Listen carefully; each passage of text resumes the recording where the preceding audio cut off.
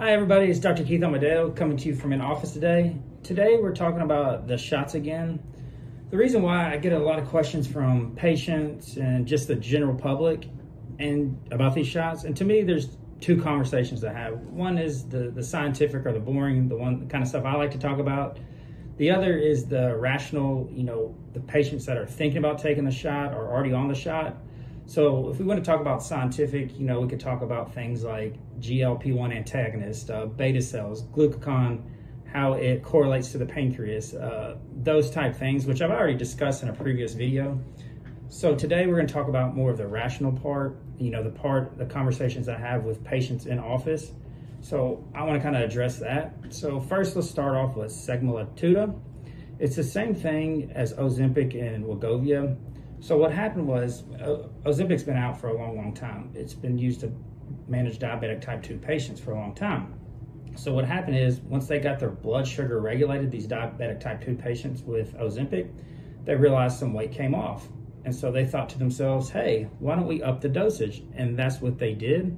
And that's what got branded Wegovy. And then they said, let's up the dosage again. And that's what Mounjaro is. So Mounjaro has a little bit different biomolecular structure, but basically it's just bigger doses of Ozempic than you have Wegovy and Mounjaro. And so the patients lost weight. So but what they found out, they put these patients under what's called a DEXA scanner. What they found out, these patients were losing 50% muscle mass and 50% fat. Well, that's not safe. That's what is called sarcopenia. It just means loss of muscle mass. That's typically what you see in an elderly patient or a patient that's about to die, unfortunately. So they lose a lot of muscle mass. So that's why they get these patients that have been doing the Mounjaro long-term or lost a bunch of weight from doing it, are getting that what they call the Ozempic face, or Ozempic butt, or whatever you want to call it, because they're losing so much muscle mass. So that long-term, we don't know what that's going to result in. And they're probably losing a lot of micronutrients as well, which is not safe. So these drugs, long-term, we don't know the result, but we know through DEXA scan and research that they are losing 50% of muscle mass, and that's why they have that kind of droopy, sagging look. And sarcopenia is, which, like I said, before death, is what happens when we start losing a bunch of muscle mass. So we know long-term, maybe not the best thing in the world to do. So what I'm going to do is just kind of go over some stats with you. This is from Mounjaro or Ozempic, their stats, their data, not mine. So we know the known side effects of just nausea and vomiting. So 1/3 of the patients come off this medication within a week or so just due to that. Then they have gastroparesis, or just means paralyzing of the intestinal muscles. I know I said that kind of nonchalantly, like paralyzing is not a big deal. So what happens is they can't move stuff in and out, even up to 6 months after stop taking the medication. And I think there has been one known death due to this, some blockage, but we know it can paralyze the stomach muscles, not safe long term.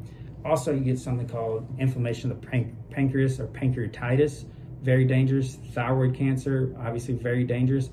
And don't underestimate pancreatitis. I know inflammation of the pancreas doesn't sound big deal, but that's basically what alcoholics get, pancreatitis. They die before of that way quicker than liver disease, alcoholic fatty liver disease. Pancreatitis is very dangerous. It's nothing to take lightly. And neither is gastroparesis or nausea or vomiting, are the other unknown side effects as well. So let me just go through some of their stats. So due to the side effects of these medications, a lot of doctors have already stopped prescribing them. One, because they don't qualify. They're not diabetic type 2. And two, they're prescribing them off-label, meaning that they're not prescribing for the use intended. So let's talk about frequency and cost. So this is from their data, not mine. So once a week for 4 weeks is your standard. That's where you start. And that can be anywhere from $900 to $1,300, depending on where you are. And it says from their data for their trials, Mounjaro average to lose 25 pounds or 16% of body fat is anywhere from 40 to 52 weeks.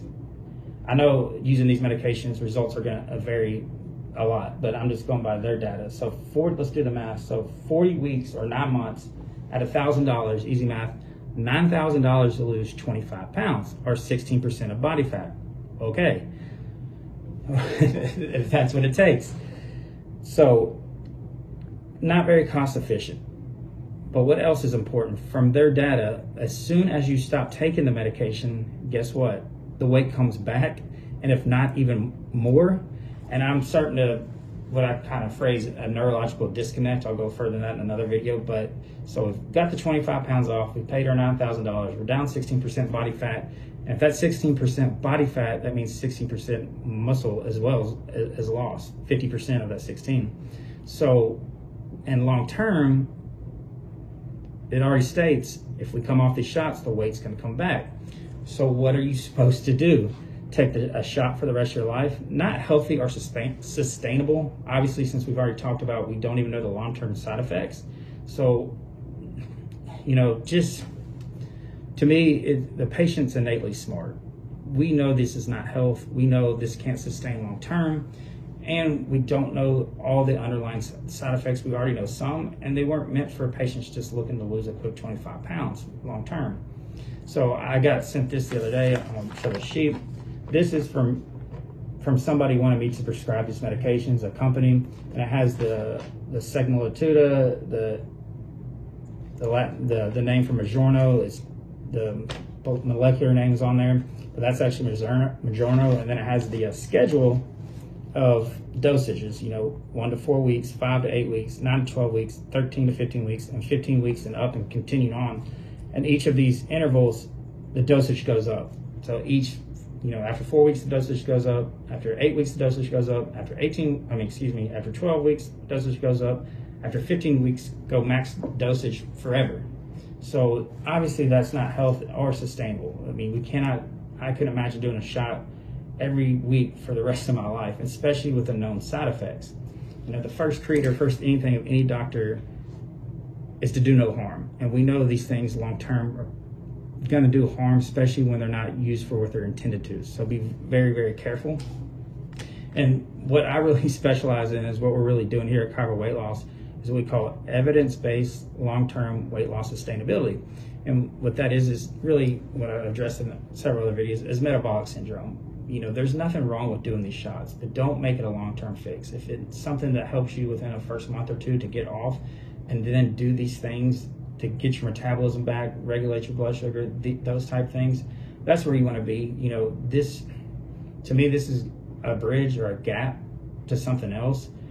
Long-term, I just don't see it being healthy or safe or sustainable, either cost, frequency, or health-wise. So I know people are out there and they're getting results. There's nothing wrong with getting results. I'm all about results and results driven.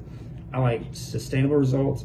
I like health, and I know the patients, because I talk to them all the time, that have tried this, they've been in the office, the weight comes back, and they have these issues because they know in their head that it's not the right thing for them. But if it gives them a jump start and they go on to another journey, continue weight loss and get healthy, that's awesome. And that should be the goal when using these medications.